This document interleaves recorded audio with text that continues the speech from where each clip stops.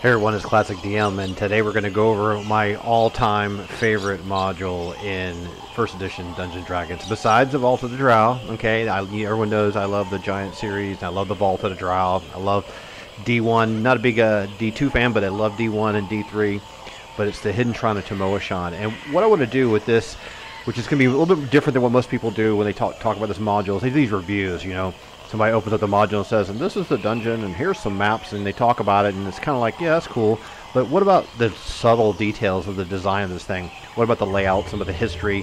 What I want to do is kind of share, like, information you could use if you were going to run it. And talk about things that, to me, someone who's been a level designer and a game designer in the video game industry, things about the three-dimensional space and the layout of the actual locations themselves, that might really give you some insights you never really thought about before. So let's just get started right off the bat here, okay? This episode, we're going to talk about the overall module. We're going to talk about its theme. We're going to talk about the fact that it uses pre-generated characters. We're trying to shake the table too much. That one new tripod setup sucks. We want to talk about the fact that this thing predates Indiana Jones, and the backstory and the characters. And on the right-hand side, we got some panels. I've got some images I created, pulled from Black Desert Online, I think look appropriate for the three pre-generated characters. And then we're going to, from that point forward, what we'll do is we're going to go through. I've drawn maps for a majority of the dungeon, and I'll go through room by room of like what the dungeon, what the room's about, what the interesting elements are, what things you play, how you're going to play as a DM. I'm going to kind of tail this towards the DM.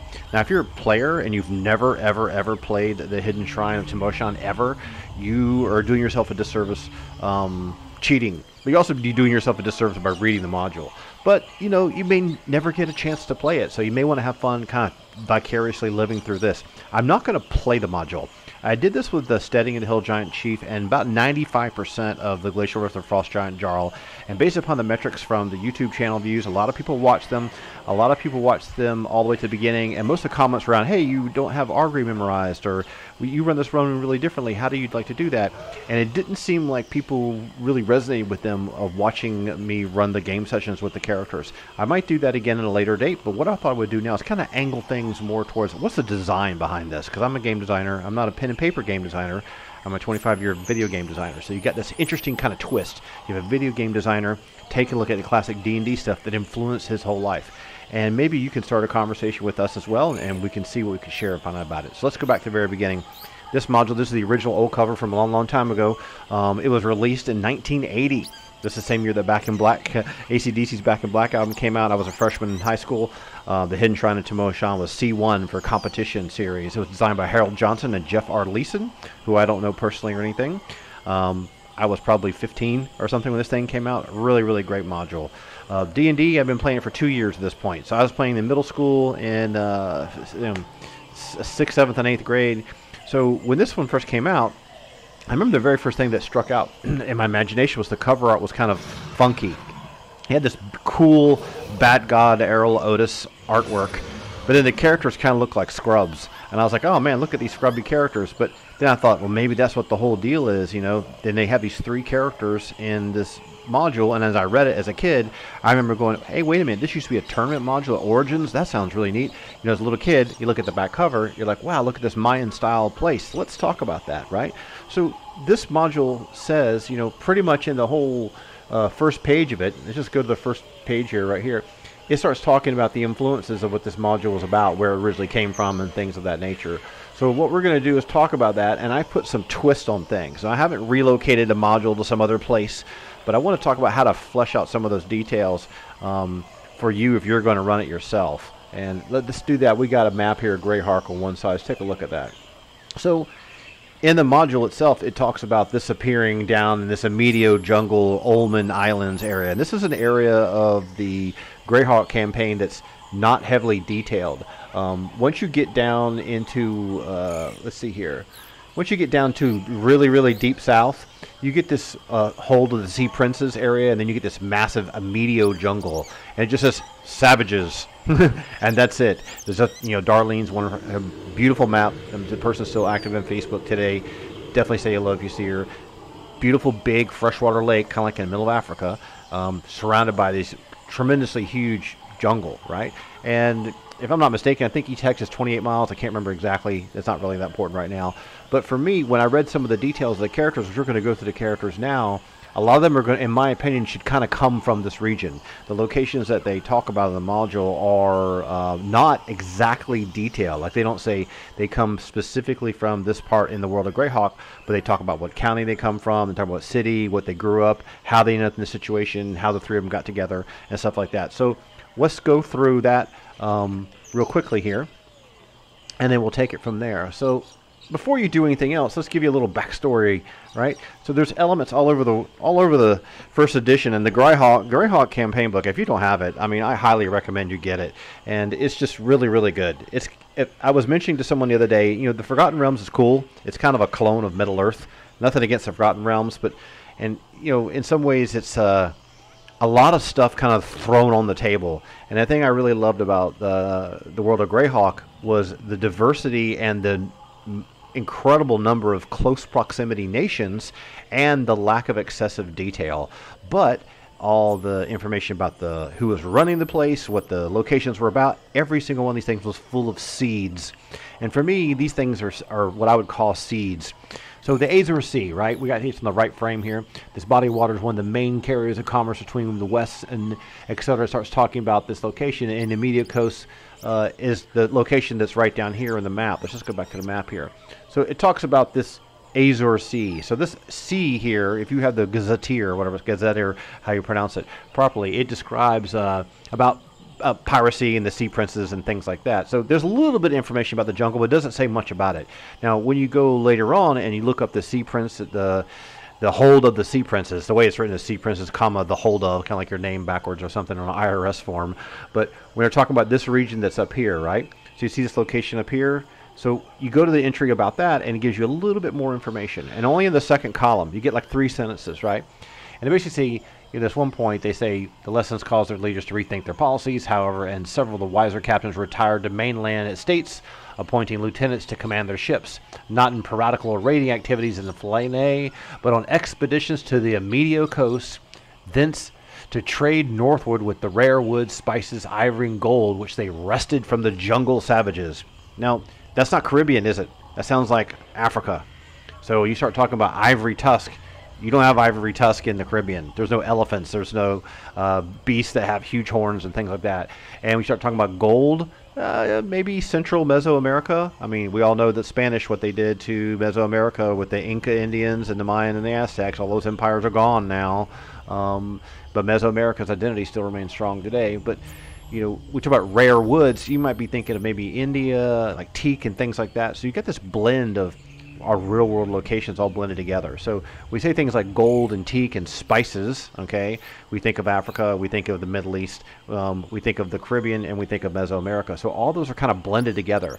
So when you're thinking about this area here, let's just go down to the map one more time. You're talking about Medio Jungle, okay, that means kind of like our little ambient soundtrack from Sword Coast Soundscapes in the background that he made for the Lost City of Omu. You can almost hear, like, you know, dinosaurs and huge beasts, tusked beasts, right? Huge, nasty, huge, terrible things living in the jungle. A really, really dense, highly populated jungle. There's another detail, too, that's really cool. If you go to the actual Amedio jungle listing itself, they list it as under the Timberlands section, right? Populations unknown, demi-humans unlikely, right? Now, why would they say that? Demi-humans is not humans, basically, like the other races and stuff. So, resources, foodstuffs, rare wood, spices, ivory, platinum, and gems. So, kind of like we have in Africa, where you have a lot of lithium battery mining going on, things like that. You have kind of this Africa vibe going on with the Medio jungle. Little is known of the Medio jungle, except that it is inhabited by tribes of cannibal savages. And that sounds dastardly, doesn't it? Some purportedly of Soloi, extraction and admixture. I probably mispronounced that. That's one of the factional historical races of all of Greyhawk. Expeditions have sometimes returned with considerable wealth and tales of mines where gems abound. So it's kind of like the Blood Diamond kind of thing with Leonardo DiCaprio, where you can just imagine like diamond mines and rubies and all this kind of stuff. So once again, you get a lot of Africa vibe in here, right? A large lake is reportedly the gathering place for the savage tribes when they're ready for warfare and raiding. So you can see on the map here, let's just pop the map back up for you. There's this really huge, probably freshwater lake, probably waterfalls, who knows. There's no mountains in the map. If you ever built, there's mountains around the perimeter, like to the south, and actually the hell furnaces is kind of dipping all the way down through the spine of that whole region off to the west. But to the east of it, where this lake is, it's probably just a freestanding lake. It's not really a waterfall fed from mountains or frost decay or whatever you want to call it, thaw, as you would say. Immediate savages employ the following weapons: darts, javelins, spears, clubs, short bows. Some natives use blowguns 5 to 7 foot long. They describe what a blowgun is. Poison is used commonly, but generally is weak. So you got kind of some general TSR vagueness going on there. It's not that big of a deal. But you've got enough tidbits between the Timberland entry and the Hold of the Sea Princes entry, what they like to do, about ivory, Tuscan jungles, all this kind of business, and the Azure Sea, to start putting together in your mind, like, what's the theme of this place? So you have that. And then you have the visual imagery on the actual module from the first cover and the secondary cover, which is obviously Mesoamerican, right? So let's just do a crash course on Mesoamerica. Not too much detail. I won't bore you to death. There will be no quiz at the end of the display. But if we look at Mesoamerica, you pretty much have these 4 major recognized type of architectural locations, right? The first one, this Calakmul, is a Mayan site. Hidden, this is the upper left-hand corner picture that's right up here. You've seen it in probably one of the Star Wars movies a long time ago. In the first Star Wars, I think we used this shot as a rebel base backdrop. Hidden inside the jungles of Mexican state of Campeche, and I don't speak Spanish, I may be mispronouncing that. It's one of the largest Mayan cities ever uncovered, with over 6,500 ancient structures identified. So we all know that the Mayan civilizations are quite extensive. Some of them had 100,000 to 200,000 people living there. Now in the modern day, I live in San Antonio. It's got like 1.5 million people. 200,000 people, I think, is about the size of Tallahassee, Florida. So that's a lot of people. Bigger than Gainesville, Florida, that's for sure. I'm not sure where you live, but think of a place that has 100,000 students. Some major universities like the University of Texas or the University of California, Los Angeles, they probably have populations between 40 and 60,000 students. So if you think of a Mayan civilization with these stone structures and processional walkways and all that kind of stuff, 100,000, 200,000 people in an ancient period of time, that's a lot. And if you have a number of tribes living in this jungle, and these structures all have similar types of designs, it's kind of a level of cohesiveness that kind of unifies all the Mesoamerican culture. So that first one is a Mayan site. Remember, there's Inca, which is in South America. And then there is Mayan, and then there's Aztec. So the second one, which is in this upper right-hand corner, when I always played C1, the Hidden Shrine of Tamoachan, I always imagined it being like this upper right corner up here, which is really Caracal, which isn't supposed to be one of the destroyers from EVE Online, though it has a similar sounding name. But this one is also this is in Belize, and this still architecturally, archaeologically being uncovered today. It's from 650 AD. So when you imagine 650 AD, this is after the Roman Empire, okay? So you have stuff happening in the Middle Ages. You have stuff between Normans happening over in Europe. You have things going on in China, things going on in Japan with feudalism. All kinds of things are going on around the world, but the Mayans are over here isolated, been hit by colonialism, and no European nations or seafaring nations have identified them yet. So this is the largest Mayan site in Belize. Now, Belize isn't a really huge country. It's not the largest Mayan site ever, but like Calakmul is, but Caracal is the biggest one in Belize. So the bottom left here is Chichen Itza, which is a Yucatan state of present-day Mexico. It's 91 steps on each face, totaling 365 steps. Now, technically, 91 times 4 is 364, but we're not going to be too detailed with that because they weren't using a smartphone to figure things out. As you can see, that picture in the lower left-hand corner of Chichen Itza, you can't climb up it anymore. I think in 2006 or so, some woman fell to her death, and no one can walk up anymore because some woman was clumsy. But things can happen. So, but still, this is one of the most well-preserved tourist locations in central Mesoamerica.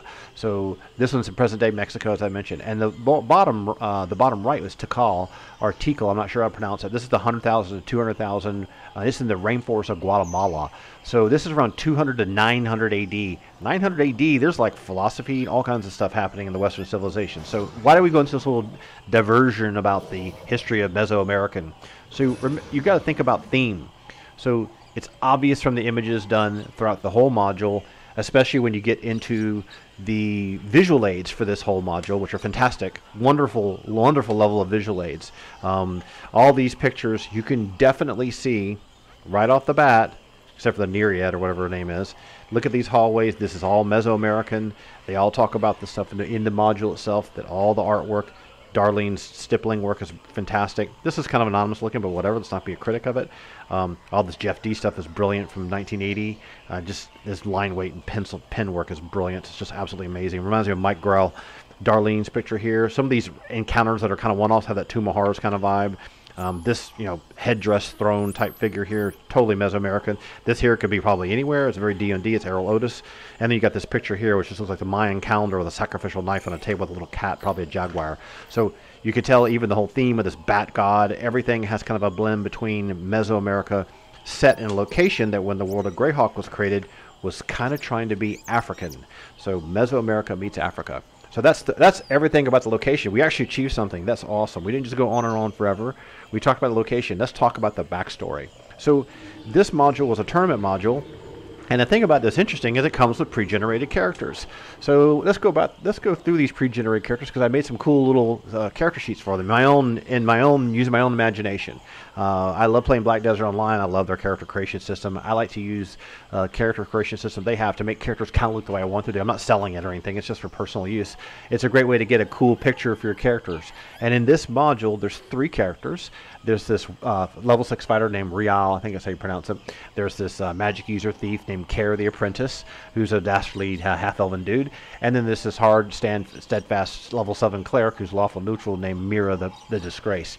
Now let's go through these characters because if you read the module, there's really good, cool backstories to this. One thing I forgot to mention. Indiana Jones comes out in 1981. Okay? Raiders of the Lost Ark, 1981. Now, what's the opening scene of Raiders of the Lost Ark? India's in the tomb. He's got this guide in there. He's landed with the seaplane. I mean, you remember the scene, right? It's totally Mesoamerican, even though he's not in Mesoamerica. Trying to get these kind of things. The bats are coming out. All that stuff. 1981. Do you think Spielberg and Lucas were playing the D&D? And who knows, right? So you've got to give credit where credit is due. This thing was done as an Origins module in 79. So this is pre-Indiana Jones. Check. That's done. And we talked about the theme. Check. That's done. Let's talk about the pre-generated characters. So these characters are really, really interesting. Let's just go through them because they have stories. I'm not going to read you all their gear and everything. That's not really all that exciting to have to go through. But the first character here, this Rial, how you want to pronounce it, I just think that the characters, when I first saw them, I'm like, oh my god, these guys are so underpowered. And then when you start going through the actual module and see the enemies they're up against, it is gritty. This is a really, really, really gritty module. You're only playing 3 characters. You and 2 other friends and 1 DM, 4 people. Most people could get a 4-person game going. Only have these characters. These guys are not Monty Hall loaded up with anything. You really got to play at a character class really, really well to survive. So let's go through the history of this first guy here. This guy here that you see on the right-hand pane, here's his backstory verbatim. I'll just read it to you. He's a native from the barbarian tribes of the Olman Islands. So as I mentioned earlier, what are we talking about? If this guy's a native from the Olman Islands, where's he coming from? He's coming from this region. The Olman Islands are down here on the right. This whole region next to the Amedio jungle is considered to be the Olman Islands. So this guy isn't far from home, but he's not at home. So the Amedio jungle is, like we said, this African meets Mesoamerican location here. Directly to the east of this is a series of islands. You can see the tip of it in this one right here. They're called the Olman Islands, and they have kind of a Caribbean vibe going on. So this is where this guy goes. This is where this guy Rial comes from. How do you pronounce his name? I just keep calling him Rial, even though it sounds kind of silly. So he comes from the Olman Islands, where he was trained as a youth in the arts of war. So he's like a fighter. That makes sense. His training was cut short at the age of 15 when he was determined to be the chosen one by the shamans of his tribe. Well, that doesn't sound very fun. He's going to be Tyrone Woodley, right? Each year, the Olman nation select one youth of perfect body to be the Geisa, the chosen one of the sky gods. However, Rial did not come to meet the sky gods by way of the shaman's sacrificial knife, so he fled the Olmans at the wrath of his deity. So, this is a young boy. He's growing up. He's a great warrior, lots of physical prowess, 17 strength and 17 constitution, really high charisma. Considered to be the chosen one. When they told him that they're going to sacrifice him to the sky gods as a perfect specimen, I think he said, I don't want to get killed. I'm getting out of here. He's 15 years old. He takes off, right? So Riel came to the mainland cities and took up the profession of a sellsword, so very Conan the Barbarian type of history for him. A bodyguard to nobility or a mercenary in wars. He does not stay in one place too long, appropriate since he's named Riel the Wanderer, because he doesn't care for civilization, and because wherever he goes, bad luck seems to follow. Superstitiously, Riel believes his ill luck to be the work of the sky gods, so he continues to wander, searching for a place where he can be free from their vengeance. Okay, so this is a superstitious type of guy growing up in these Caribbean islands, kind of a theme. On one occasion, he struck up a surreptitious friendship with an urchin thief in a port town. Years later, he stumbled upon his old friend hanging onto his life by a thread. Without a second thought, he charged to the rescue. Now he finds himself fleeing to save his own life. Riel has never told anyone about the ordeal with the shaman, but has let it be believed that he was exiled because of his desire to taste the pleasures of wealth and civilization. Still, he misses his people and longs to be reunited with them. So, the other day I was doing a number of videos talking about how to build an awesome character, or how to be an awesome player. And this kind of information, okay, it's in the module right here, right? This is what it looks like in the module. That is basically about, what, 250 words in a Word document. Whoops, excuse me, sorry about that. 250 words in a Word document for you to put time and energy into creating this. So, and if you actually read the writing and break it down a little bit, the latter part of the writing is just telling how he ties into the current adventure. So the history is pretty straightforward, but it's vague enough for you, the player, to add your own personal twist to it. So you have this guy, he's on the run, he's a wanderer. Whatever happened in the past you don't know about. What he's doing now is completely different than what he thought he was originally.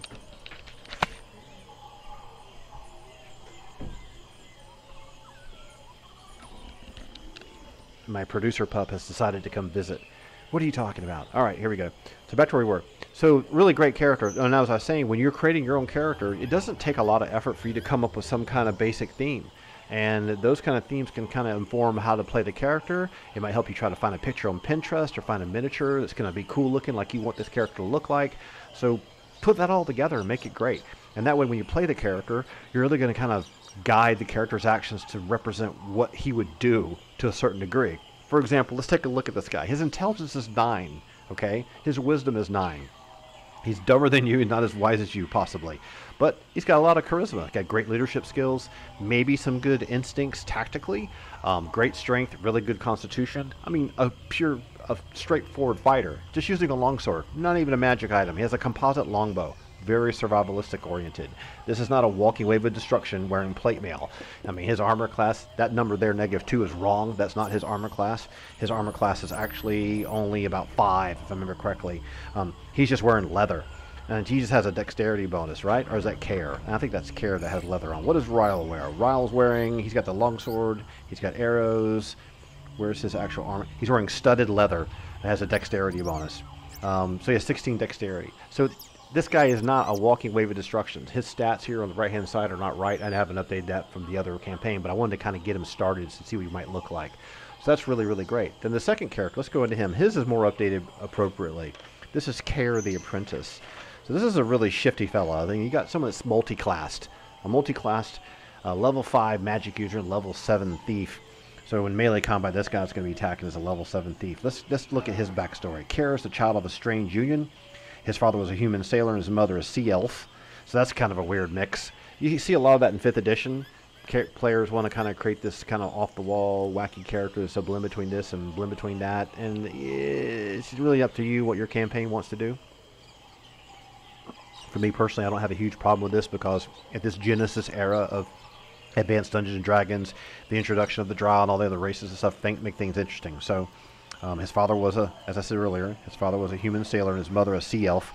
Abandoned by his mother and orphaned by his father, he grew up alone in the streets and alleyways of the seaport Scant in the county of Onwall, with only a masterless mongoose as his friend and companion. So this guy has a mongoose as a pet as he's growing up. From observing the mongoose, Care learned the value of a live dodge and a quick thrust. He began to undertake thievery on a small scale. Ritark, a kindly scholar, noticed the quick hands and wits of Care and took him into service as a helper and apprentice. Ritark was a dabbler in the lesser arcane arts of low magic. Care learned certain skills and arts that a noble's formal education could not have afforded him.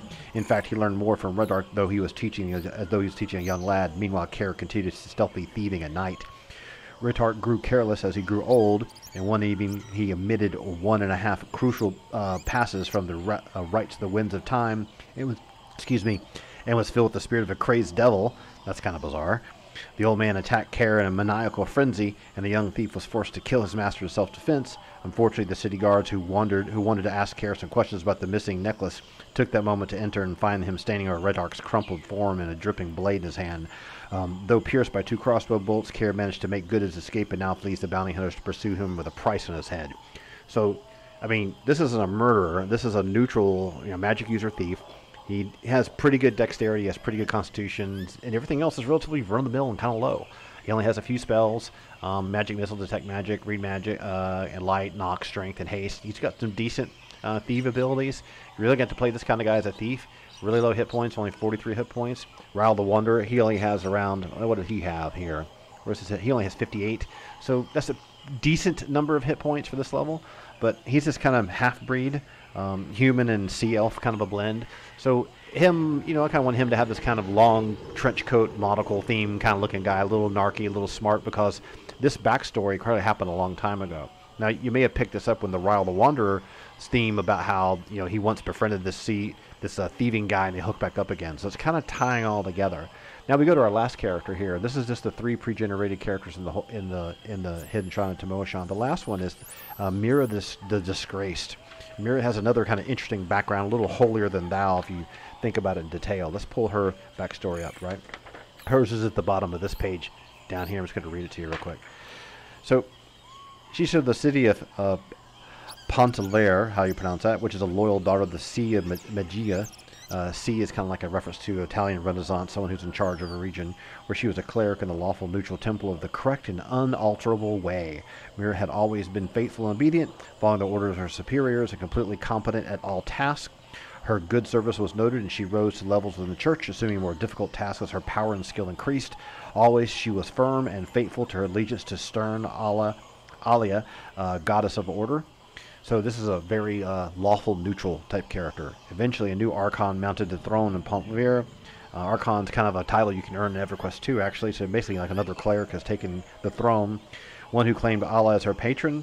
The temple of the correct and unalterable way grew in followers and prestige. And as time passed, Mira noticed that her peers and superiors were becoming increasingly arrogant and arbitrary. Their pronouncements came to be regarded as law, and they began to see themselves as the ultimate arbiters of justice. I don't want to cause any kind of conflicts, but in some ways the Catholic Church was like that in the Middle Ages a long time ago. Things have changed now in the modern world, but that kind of increasingly arrogant and paying for indulgences, if you know your world history, that kind of stuff, you can see a little influence happening there.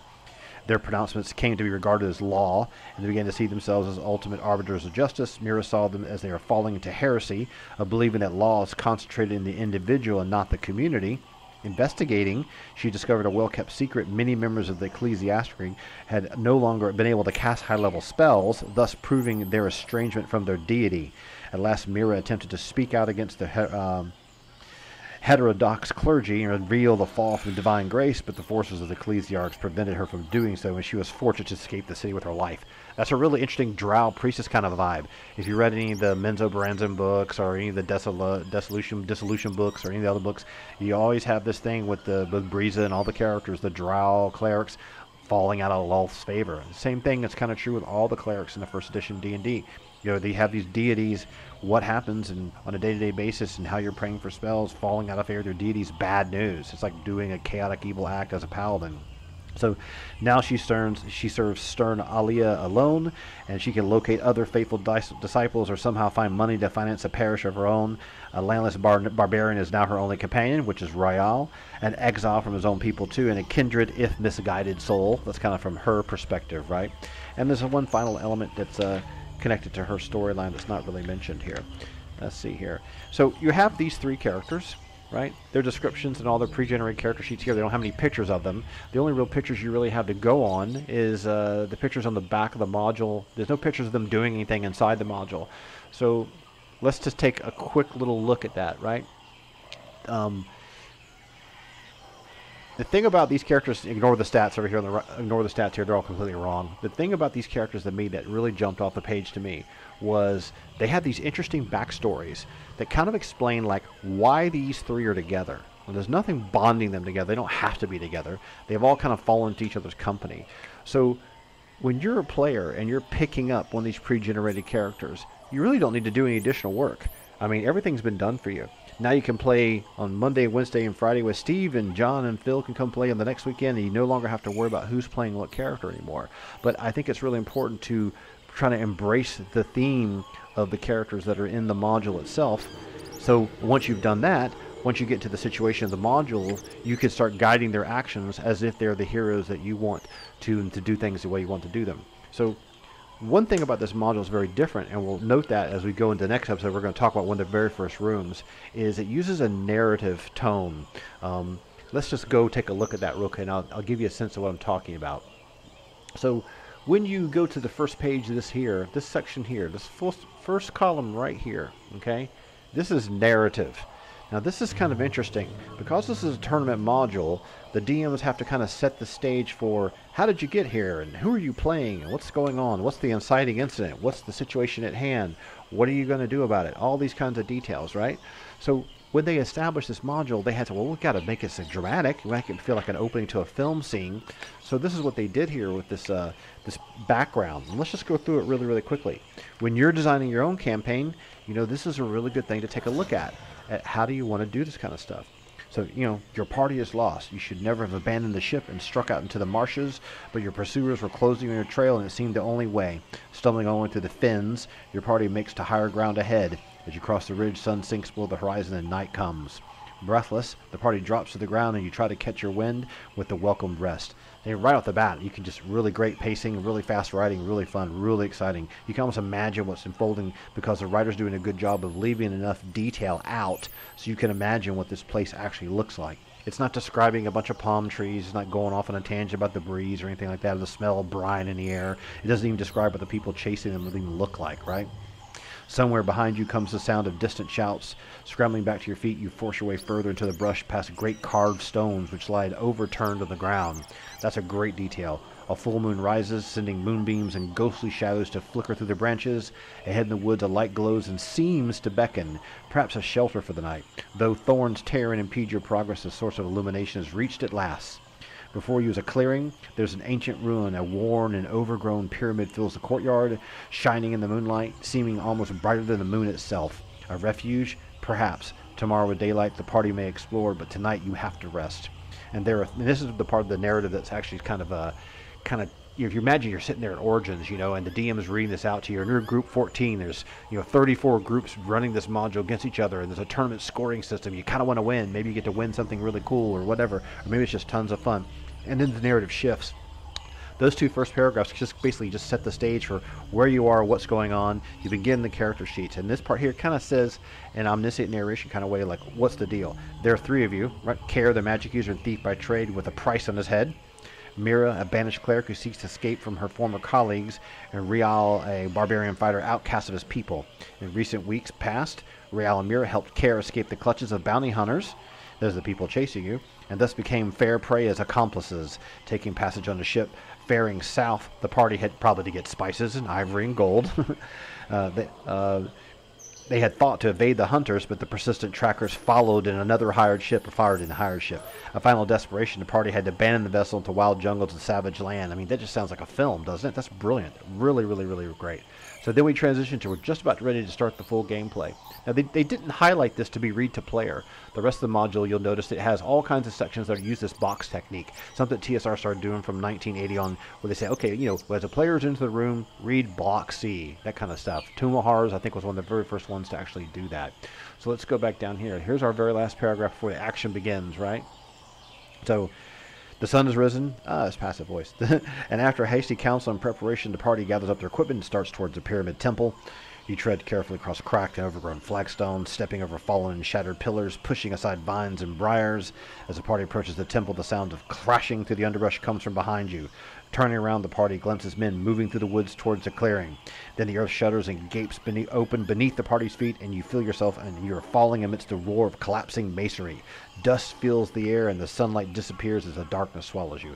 Well, that's nice. So instead of having to go, I'm going to attack them, attacking the darkness, instead of running forward and wiping out all the mercenaries, who are probably only level 5 anyway, the whole ground's caved in, you're falling down into the temple, and boom, that's how it kicks the whole adventure off. Now, as a DM, it's really interesting for you to kind of take a few minutes and read through, obviously, the whole module, but you'll just kind of dope it out after a while. This gives you kind of the history of what the module was and where its references come from. And we talked about this extensively, okay? Formerly titled Lost Tamoachan, the home sought after. The adventure was originally used as the official AD&D tournament in Origins of 79. The design of the temple draws heavily on Mayan, Aztec, Toltec mythology and society. Certain historic examples were used as models designing the module. Hey, that's great. I'm glad they said that. It also gives you, right, an opportunity to expand. And they say this. DMs wishing to expand the ruins of Tamoachan will find it very helpful to use their local library and find out more about these fascinating cultures. That's one thing about D&D I just love. This is 42 years later, and they're saying, go to your local library. You mean pick up your 300 gig cell phone you have in your hand now and just look it up on the web. Well, what a different world we live in now than we did then. So, as you saw earlier, there's all kinds of influences there. If you do a little digging around in world history in Mesoamerica, you're going to find tons of other ideas. This module is huge. It has tons and tons and tons of locations, tons and tons of maps. It is almost more map than you should be trying to design yourself anyway. It is very exhaustive and very detailed and would take a long time to finish. As a tournament module, I'm not sure how far people could actually get in this. I mean, you'd have to be, if it was an 8-hour play session, maybe it's played over 3 days. I'd love to find out from someone who knows how long was the tournament.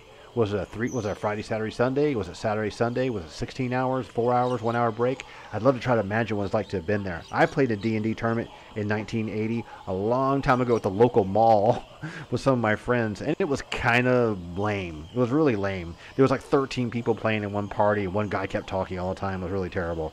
Anyway, so as the DM, when you're reading through this stuff, this gives you the sense of what the background is, and they start talking a little bit more detail down here. It's really useful for you as well. It's part of the ancient ruined city of Tamoachan, once the northeast capital of the Olman Empire, covered the southern continent centuries before the current history began. Tamoachan is located in the savage land south of the Olman Islands, which I've already talked about earlier. The climate is subtropical and very damp. Rains nearly every afternoon, kind of like Florida or the Caribbean. Players want to investigate the city may wish to camp nearby. After 1 to 3 hours of searching, they'll find an easily defendable glade with an artesian spring, so fresh drinking water, right? That's really useful. You don't have to run around casting crate water all day long or boiling the water to drink it. Most of the city is toppled, almost completely covered in undergrowth. Intruders to the ruins will discover that the ancient streets are now make overgrown valleys between the debris of the crumbled buildings. The largest of these valleys all lead to the central clearing of the pyramid. In the south side of the clearing is a newly collapsed area, revealing the jagged hole and debris-covered slide leading down to Area 1.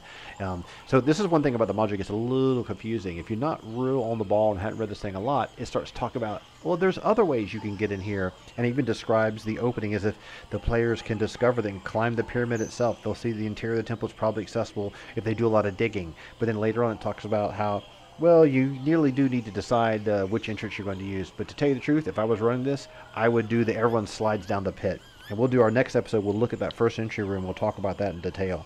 So this is the setup for this dungeon. I want to go back to the maps again real quick before we get into too much detail. Let's take a look at these. I put them all on one page for you. You have this huge spread of a map, right? And it's a little confusing when you first look at it. As a DM, you kind of need to pull this map apart first before you start trying to imagine in your head how it actually is going to look out. And what we'll do, let's put this over on the other video screen too, because not much going on of interest, right? So you have all these different maps here, right? In fact, we'll jump over here to the video world, so it's a little more interesting than just listen to me read junk, right? So you have the map in the original module. The original module was laid out like this. Let me turn this so you can see it good. Let me get rid of this stuff. We don't need this in here. Let's put this up here on this 3.5 junk. Okay. So these two connect together kind of like this, right? In fact, we'll put this up here like that. Now, north is to the top here. I'm going to slide this up a little bit. We'll slide this up like this. All right. So right off the bat, what do you have going on? So this is north. This is up like this, and this is a side section view of the whole pyramid. If you took the pyramid and looked at it on its side, this is what it'd be like. So this would be the steps going up, and you've probably fallen down to level area 1 down in here somewhere or whatever. Then there's an upper layer where there's a level here, a little sub-level, and then there's a level, and then a sloping passageway that goes down. Now, what is this, right? So what you've got right here is, let's just take a look at that in more detail. So if you orient things to the north, okay, that's this one right here. Let's put this in the middle, and let's just talk about that real quick. In fact, I'm going to go ahead and pop open this side camera real quick, see if this is useful a little bit. There we go. So this is actually, if you go up to the top of the temple and come to the top of the steps, you have all these ruins and things going on. It leads down to area 54. You could do that if you wanted to. I suggest what you do is always have the player start off in the first area of the whole dungeon, which in all actuality is way down here. Okay, way down here. So this is where the cave-in actually happens. So this thing right here is where your cave-in happens. So if you think about it, where are you really starting in the relations of these each one of these squares on the old map is 5. Now if you have a newer version of the module, the newer version of the module has this cover art on it by Earl Otis, and it has a page that has this map, and it uses 10-foot squares. So you really got to pay attention to the size of the scale of the map. Now everything else is the same. Nothing's changed. There's no additional details with the map that's changed at all. But if you're looking at the maps here, sorry about flipping so quick, these squares here are a different scale than the ones. These maps on the right are using 1 square equals 10 feet, and the ones over here in the original module are 1 square equals 5 feet. So be careful to pay attention to that. Also be sure to pay attention to where is north. So because the map is spanned over 2 pages, north is going to go up this way, okay? So you have this lowermost level here, which in reality is over here, if that makes any sense to you. So you have this area here, like this, is actually this area here. So this is kind of the layout of the temple, and this is going up. So if you turn it from the side, this is going up. And then there's levels above this, as you can see in this part of the map right here. So let's go back to this. So as you can see here, you're starting down here, working your way through the whole thing, and then it slopes up, and you have the area here, there's a way to climb up, and the area here, and then you're at the top of the temple. So you're kind of entering the whole temple from the bottommost area, and then working your way up. So the thing that makes it even trickier is what kind of names do they give these areas. So the bottommost area, they're calling it the lower chambers. So you're like, wait a minute. So I begin the dungeon at the bottom. So it sounds kind of silly though, but that's really what's happening. So the dungeon itself is beginning at the lowermost level. You're falling down this cave-in, and you've fallen down pretty deep. Even though this is the surface of the ground, you've fallen in probably 20 or 30 or 40 feet. So you're starting at the bottom of the dungeon, some chamber that was part of a massive, huge temple for whatever reason, and you're working your way up and then going back up and up again. So it's very different. It's not going through the top of the pyramid and going right to King Tut's tomb, if that makes any sense to you. So if you look here on the right-hand panel, if you look really, really closely, see if you can tell me on the right-hand panel, think to yourself, okay, where is that first room? Well, you look really carefully, it's on this spread here, right? This is the first room. But notice they've got north in the later version of the module turned the other way. So you can get yourself really, really confused really, really quickly if you're not paying attention to this. So north is turned a different direction. So when they made the map here, north is turned on its side, but they kept the layout like they did in the original one. So it's very, very tricky. You need to be paying close attention to what north is. As an architect, you always need to know what north is. If you know where north is, you can take it from there. Now, I looked on YouTube, and there's a bunch of people that have run this and Tomb of Annihilation or whatever they did in 5th edition. I'm not a 5th edition player, but people have run this with groups of people and things like that. So you may want to watch people play it. That's fine. What I'm going to do with this show, the next episode, is I'm going to take you to this first room, and we're going to talk about it as a dungeon master and a designer, and give you kind of a designer insight into what makes this first room really exciting and really interesting. So, obviously, this is one of my all-time favorite dungeons. The reason for it, in summary, is the following. The theme is amazing and magical. You're actually exploring an ancient tomb with tons of interesting, exciting kind of King Tut hidden rooms and passageways and treasures and all kinds of crazy business going on. Secondly, it's low level, but it's not level 2. It's level 4, 5, 6. You know, it's 5, 6, 7 level. So you got a few abilities, but not a lot. You're not going to die in 2 hits. You know, that cleric's going to take about 6 full damage longsword stabs to the leg to drop, even though the hit points don't really represent that anyway. So you've got these interesting characters to work with. You got this Mesoamerican relatable location you can do that has a historical reference. You have these very cool characters that in your mind you imagine what they look like. All these things mixed together, to me, make this probably one of the best, the most classic dungeons ever done in all of First Edition. And there's one other element behind it as well. If you ever played Tomb of Horrors was brutal. It's like level 10, 11, 12 or something like that. Really hard. Expects you to have like 7 players. This is just 3. I mean, if you could play this with your kids might have a riot playing this because all the treasures and the neat things that happen inside. You may want to give the kids a chance to not get killed. The one last thing I'll say about this, besides the theming and the cool characters, is this one of the very first time they really spent some time creating the visual aids for this thing, and the visual aids are really, really well done. And you saw me flip for these earlier, but there's about maybe 17, 18 illustrations that are done here, nice ink work. These things really come in handy, and I tell you what, Jeff D's picture that he did in here is probably one of my all-time favorites of the whole module. I think it's picture 10. Yeah, here we go. Just the amount of detail that is in this one here is just incredible. The line work, this was probably done on 18 by 24, I would imagine.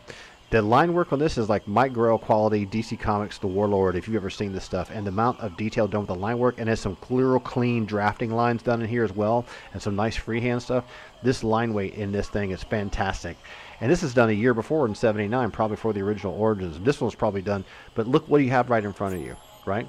You have this diorama of the Forbidden City. Remember the scene in Indiana Jones where he uses the staff and holds it up and has the top of the staff to open the city? That's basically ripped off of the first room with the Shrine of Tamoachan. So we're going to talk about that first room next. So these visual aids, they really, really help bring this whole thing alive. But I will tell you this, don't try to run this module as a tournament. And the reason why I say that is because the fun in running this thing is the exploration, the adventure. Don't be trying to keep score. I mean, the original module comes with like a scoring guide, how to score, points for what the things the players do and all that kind of business. In fact, let me pull that up for you. Let's pull it up over here on the right-hand side. There is actually a scoring guide. It's way down here in the bottom, if it's been included. Here's the original character sheets, what they look like, some blow-ups of a couple of the rooms. This is kind of ganked on its sides, so it's kind of hard to see it. I'll turn it this way on the screen. They give you every room. If you do certain abilities, you gain points or lose points for what you're doing. I actually say don't do this. You can if you're really hardcore. If you're really hardcore and you've been playing D&D a lot and you want the idea of having this kind of be like, how many points did we score? How do we do everything? And you've never read it, that's fine. But if you read it before, you know, are you going to do things like avoiding the log trap or leaving the crab undisturbed? I mean, attacking the crayfish, bargaining with the crab, believing the crab, getting through the door number 3, casting slow poison at the start, mapping the dungeon in detail, finding the keyhole, going all the way down here, right? You know, searching the phantasm's room or disbelieving the phantasm or crossing without disturbing the beetles. There's a lot of like improvisational, true hardcore D&D. It's not always a fight. This is not a hack and slash like, you know, studying the Hill Giant Chief or the Glacial Rift or Frost Giant Jar. Like when I ran those things are a hack and slash Diablo map, to tell you the truth. This adventure, really use your intelligence, really use your character's abilities to the fullest, really think about what Ryle and Mira and Care would actually be able to do here, because you're going to die. And it's very, very hard. And it also includes additional information for the DM in the guide where all the rolls to hit numbers are, which is kind of like to hit AC 0. There's a doppelganger in here. There's a vampire here. There's all kinds of nasty stuff in here. There's yellow mold. It's nasty, but it's a kind of module where if you think and you work together, you can probably get through the whole thing and survive. And it's also one of those modules, kind of like the old classic wizardry game from Surtech, where go in, wipe out a few rooms, get out, go camp, recover, because there's poison gases in there and there's all kinds of nasty stuff going on. Go back to the next play session. So this is not the kind of adventure that you need to be trying to burn through in a weekend. This would probably take you all summer. I mean, it would take you a long time to get through this thing. There are a lot of rooms in here. Yes, there's a lot of long passageways connecting things. That's good because the level of compartmentalization will allow you to go and do this first room, figure out how to get the door open, go to this first area here, stop for the day, and come back and do the next room. And you'll see when people are trying to run it, they have these 3-hour streams on Twitch where they're like in this room for 3 hours. I kid you not. Now, one of the problems when people are streaming these things is that there's people looking away, and there's 5 people, and someone's got to take a turn. They're not really there in real life, and they're doing it digitally with Roll20 or whatever they're using, or Fantasy Grounds. It doesn't matter. It just slows everything down. The spirit of the adventure is kind of lost a little bit, but they're playing. That's cool. They're having fun. It's kind of neat to not know what's going to happen for the party. Remember when you're doing online gaming like that, it's kind of like only one person can talk at once, so it slows everything down to a CB radio conversation with truckers. But if you get a chance to play this thing, I strongly encourage you to check it out. There's so much design work in here that you can learn from, and in fact, this module had a huge influence on me when I did Chisra and Ceremony, 2 maps in Unreal 1. There's 2, my third map in the game was Chisra and Ceremony. I love Mesoamerican stuff. I had a log trap. I didn't blatantly lift the log trap exactly. I did a log trap. I used a Nali temple to the water god. So there's a lot of elements. These things influenced me as a young game designer when I was 30 years old and built those maps in Unreal. And, it's worth checking out if you want to check that out too. All right, we're going to wrap this up. Hope you had fun getting this really quick snap overview of this incredible historical module. There is so much in here that's really worth digging into. And what I'd like to do is pick and choose some of my favorite rooms.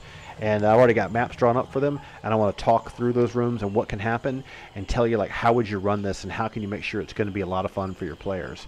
I hope you had a lot of fun checking out the show. I know it's a little longer than usual, but this module deserves the attention to detail. I swear to God, it's just so incredible and so amazing. And I think if you've never played it, you've got to play it, but be sure you got a really good DM, someone who really enjoys the adventure. They're really going to make it come alive for you. All right, we'll talk to you later. Like, subscribe, share with your friends. If you got a request, you ask me, man, because otherwise I'm just going to keep making up content that I think is cool. I'm more than willing to do something for someone who wants to see something done a certain way. I'm not always right. I didn't design D&D. I'm just a guy who loves that stuff, and I think it should live on forever in everyone's heart and soul. The little kid inside you should carry on forever. Take care, and we'll talk to you soon.